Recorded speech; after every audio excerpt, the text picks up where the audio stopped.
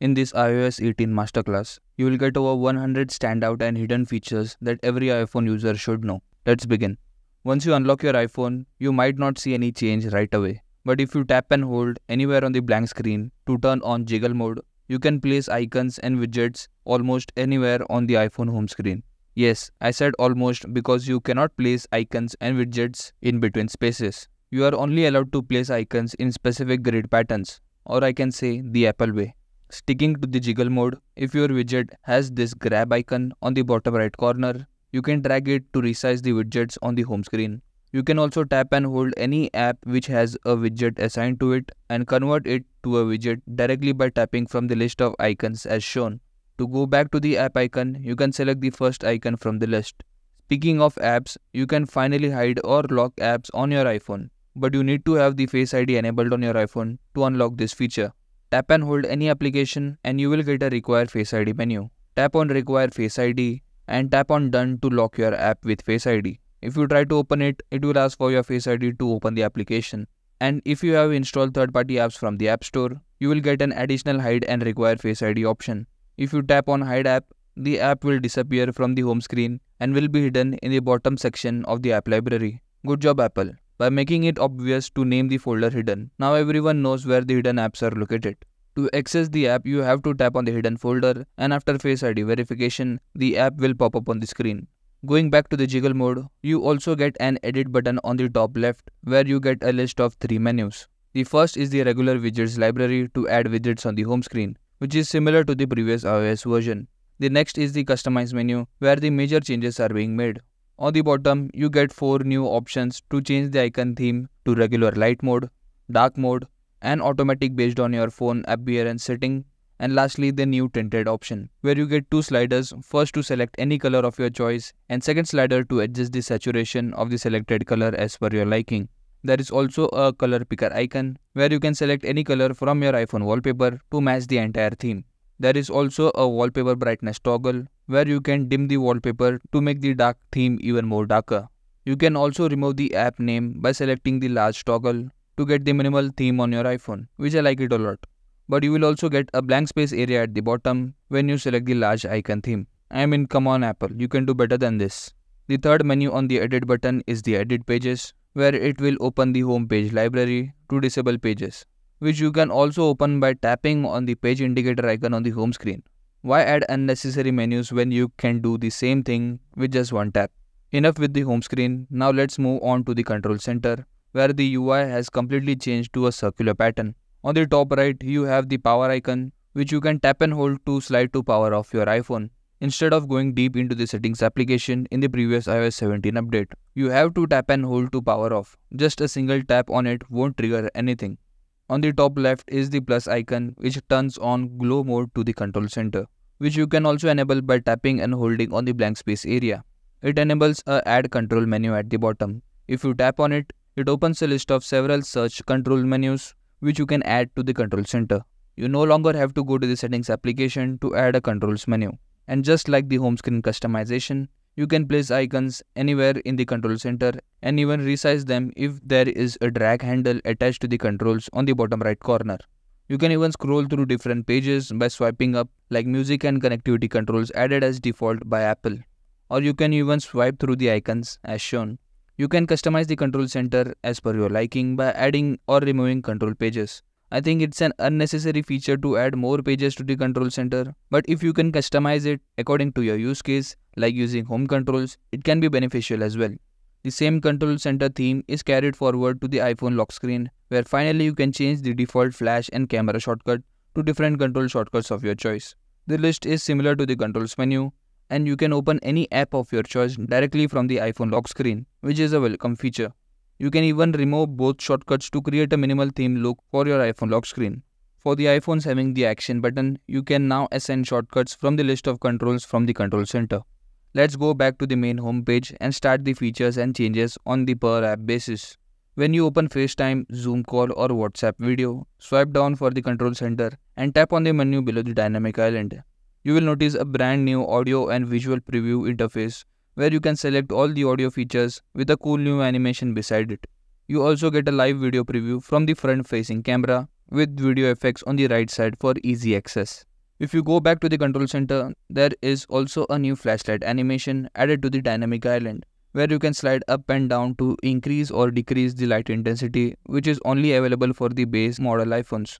And for the Pro models, you can even slide left and right to make the light focus narrow or broad in typical Apple behavior exclusive to Pro model iPhones. Coming back to the FaceTime application, there is a brand new feature added called Share Play Remote Control, where if someone shares their screen with you during FaceTime, you can control their phone screen to carry out solutions for any troubleshooting, or even draw on the screen which reflects on other person's iPhone to indicate steps to complete any specific task. Next up is the calendar application, where if you tap on the plus sign at the top right to add a new event, we also get a reminder toggle in the right, where now you can add reminders directly into the calendar application. Both the apps are now integrated into each other and you don't have to create separate tasks for each application. You can also pinch in and out on the calendar app to get a preview of all the events and reminders for the entire month, which I found to be very useful. Besides the calendar application, we have the most controversial Photos app, which gets a completely new UI design makeover that many may like or dislike as per their use case. All the media preview is stacked on the upper half, which you can slide down to go back to the old preview UI. On the bottom left double arrow icon, you get new filters added to the list like addition of screenshots. On the top right, you get the search and select button separated along with your Apple photo setting, where you get to see all the iCloud data and change the photo settings straight from the Photos app itself, instead of going into the settings application in the previous iOS versions. When you swipe down further, you get different albums and collections which you can customize and arrange the order of their preview by swiping down to the bottom. You can use the slider and tick mark options to enable or disable collections of your choice. When you open any photo or video from the library, you get a new tiles preview designed at the bottom, along with the location and date information in the top left corner. But when you swipe to a video preview, it does not fill the entire screen like the photos preview. Instead, the preview is shrunk down with a new sliding bar to scrub the video forwards or backwards. You also get to see timestamps when you scrub through the timeline. To fill the entire screen, you have to tap on the video, but then all the UI elements get removed, ending with just a video preview, which is quite annoying. Also, the video preview is set to loop by default in the new Photos application. I think a lot of screen real estate is wasted for the video preview designed in this new Photos application. Next up is the camera application, where it took over a decade-long time for Apple to add a pause button in the video while recording. Still no switching between lenses for the front-facing camera while recording, and no Pro mode added for manual controls to the default camera application. For Pro mode, Apple launched a separate camera application called the Final Cut Camera, which I find to be annoying because Apple could have added the same Pro features to the default application by giving a separate Pro menu besides the regular menus down below. In the Notes application, when you create a new note and tap on the attachment icon, a new record audio menu has been added, where now you can add audio recordings to your note. If you press the captions icon on the bottom left, you get a live preview of your audio as well. After the audio is saved to your notes, you even get the audio transcription added below the audio preview. You can even tap and hold to rename the audio note, or copy, share, and delete to organize the notes content. In the Clock application, the stopwatch preview can now be added to the dynamic island, just like the timers preview. It is also visible on your lock screen, where you can pause or restart the stopwatch to start a different lap. In the podcast application, there are minor changes, where if a podcast has chapters in it, you will notice it while scrubbing through the timeline with the chapter title and timestamp hovering above the scrub bar. You can also share specific timestamps from the episodes by tapping on the three-dot icon on the right side, tap on Share Episode, tap on From Start, and you will notice the timestamp where the timeline is paused to share the podcast link to others. In Apple Maps, you can now download offline hike trails by searching for nearby national parks. Although this feature is only available in the US, hopefully it will start rolling out to many countries in the future. In the Wallet application, if we tap on the plus green sign in the top right corner and select the driver's license or state ID, we can now see that the Hawaii has been added to the list. Hopefully many states will be added in the coming future, so make sure to keep an eye on the Wallet app. Let's quickly go through the settings application, where a lot of minor changes have taken place. When we tap on our name on top and select the iCloud menu, the UI has changed to a tiles-like structure, and you may also have a subscriber logo on the top right if you have purchased extra cloud storage for your iCloud account. Also, when you tap on storage, you will get a cool new animation of app icons which acquire major iCloud storage space.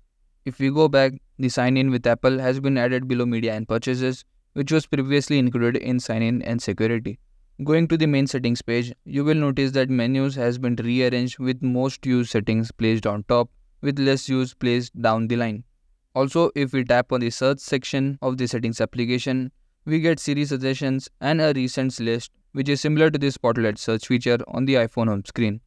In the Wi-Fi menu, when we tap on the eye icon beside the connected Wi-Fi network, the private Wi-Fi address now has 3 options: off, fixed and rotating, which changes the Wi-Fi address periodically to reduce network tracking. In the battery menu, the charging section now introduces the charge limit scale, where you can set the charge limit from 80 to 100% with 5% increments. Previously, we had only 80% limit. Also, the optimized batteries charging gets automatically disabled if we select any limit below 100%. In the general settings, we get a small description up top, followed by a minor rearrangement of the menus, with each menu having a logo assigned to it, which was not present in the previous iOS version. The same goes for the accessibility setting, where there are a lot of new features added to the list. Starting with motion, we have a new Show Vehicle Cues features added, which introduces dots on the screen, which helps in reducing motion sickness while traveling.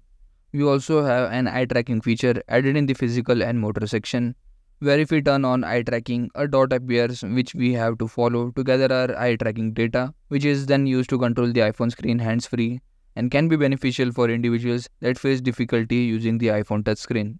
We also have 2 new background sounds added in the audio and visual menu inside the sound menu, where night and fire sounds have been added. We also have music haptics, which is kind of a gimmicky feature that vibrates the phone based on the music beats played in the music application. It also works in the settings toggle, where it vibrates for turning the toggle on or off in the settings application, which I find to be a waste of battery usage, hence I always keep it off. But my favorite accessibility feature is the vocal shortcuts, where you can set any word to trigger different shortcuts or actions. In this feature, I will use Siri request. For example, I want to know the weather forecast using a voice command by speaking a specific phrase such as W update, and it will trigger Siri automatically without saying the Siri word or triggering Siri manually, which I find to be very useful. The camera menu also has 2 new features where you can record video while playing the song in the music app at the same time. Previously, the song got paused while recording video in the iOS 17 version. A new controls menu is also added in the preserve settings, where it shows previously used controls instead of a list of controls menu by default. New wallpapers are also added in the iOS 18 section, which includes dynamic wallpapers that circulate through all the wallpapers mentioned in the list with light and dark mode. We also get a new gradient font color for the time, along with several font languages added to the default font list. But there's more. You can now assign different icon themes to different wallpapers. Like for example, if I switch between different wallpapers, the icon theme I applied to that wallpaper will not be carried forward to other wallpapers. Each wallpapers can have their different icon theme attached to it. If we go all the way down to the settings application, we will find a new apps menu where all the default and third-party installed apps are arranged in alphabetical order for easy access. Speaking of apps, there are 2 new apps in the iOS 18 which we will discuss further in the video. Going back to the home screen, the phone app now has a T9 dialing feature added in the keypad section, where the contact list appears as soon as you type any digits. You can also tap on the contact name to enter the entire number for quick calling. In the recent section, a search section has been added below the recent header, where you will notice that a phone icon has been added to the right side for quick calling. I mean, come on Apple, why can't you add the icon in the recent section on the first page? We can also record calls using the Notes application, where the person will be notified that the call is being recorded, and all the conversations will be transcribed and stored in the Notes app along with the recorded calls. Another feature related to the phone calls has been added to the AirPods, which uses hands-free Siri interaction. For example, it uses head nodding gestures to answer or decline incoming phone calls on your iPhone while using AirPods. You also get voicemail transcription notification on your lock screen when there is a missed call or voicemail instead of going inside the voicemail section of the phone application. In the Safari application, there is a new toggle for reader mode when it is available, where UI has been changed completely with more focus on customization. And all the other website settings are listed in the 3-dot button on the bottom right corner. We also get a new hide distracting items feature, where you can select a website portion to hide using a very cool Thanos snap animation. The website portion stays hidden even if you reload the website unless you close the tab or open the website in a new tab.